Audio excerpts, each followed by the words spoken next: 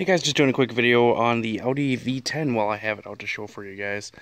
Basically, information is a little scarce on finding the correct numbers, the cylinder order. So starting from bank 1, which is actually the passenger side of the vehicle, you can see because the cylinder is slightly more in front. That's how 1 starts. So what we have is cylinders 1, 2, 3, 4, 5. And then on the driver's side, 6, 7, 8, 9, 10.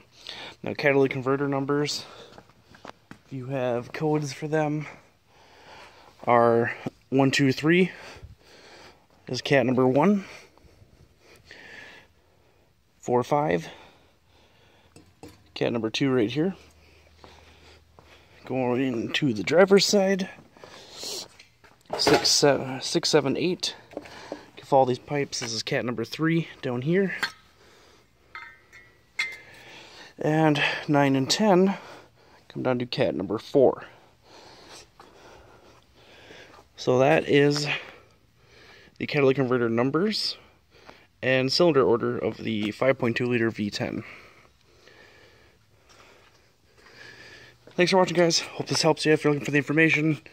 I spent a little while digging online for it, so there you go.